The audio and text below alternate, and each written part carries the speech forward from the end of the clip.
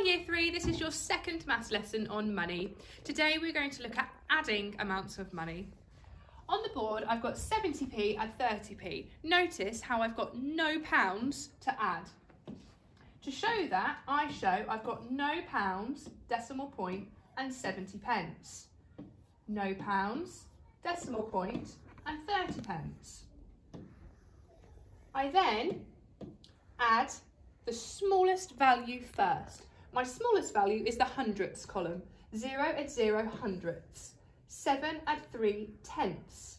That's 10 tenths. And I rename, so give me 1 ones, gives me £1, which is the same as 100 pence. Now you need to add 80p and 20p. Pause this video now to complete this task. Okay, now I'm moving on to adding pounds and pence. I've got £1.15 add £1.63. £1.15 has £1 and 15 pence. £1.63 has £1 and 63 pence. The same as before, I must line up my place value. £1.15, £1.63.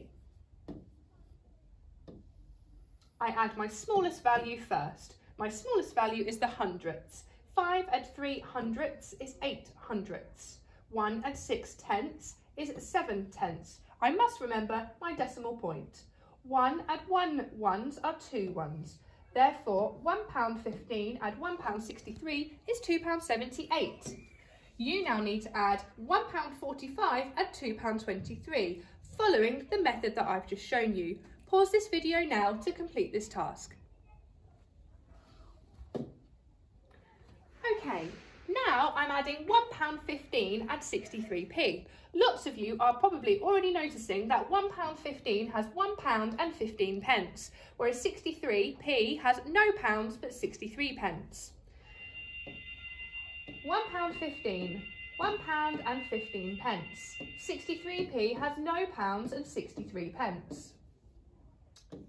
Same as before, I add the smallest value first, starting in the hundredths column. 5 at 3 hundredths are 8 hundredths. 1 at 6 tenths are 7 tenths, remembering my decimal point. 1 at 0 ones are 1 ones. My answer is £1.78. Now it is your turn to do £1.45 add 23p, following the method that I have just shown you. Pause this video now to complete this task.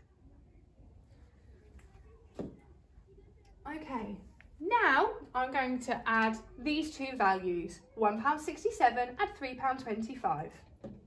Again, I have 1 whole pound and 67 pence, and I have 3 whole pounds and 25 pence. Just like before, we need to start by adding the smallest value first, which is our hundredths column. 7 at 5 hundredths are 12 hundredths. So I put 2 hundredths in the hundredths column, and I rename one of the hundredths in the tenths column.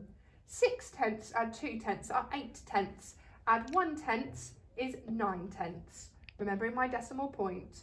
1 add 3 ones are 4 ones.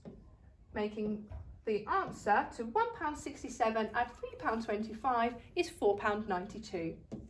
It is now your turn to add £4.56 at 53p. Remember that there are no pounds in 53p. Thank you very much for listening to my lesson today. Bye!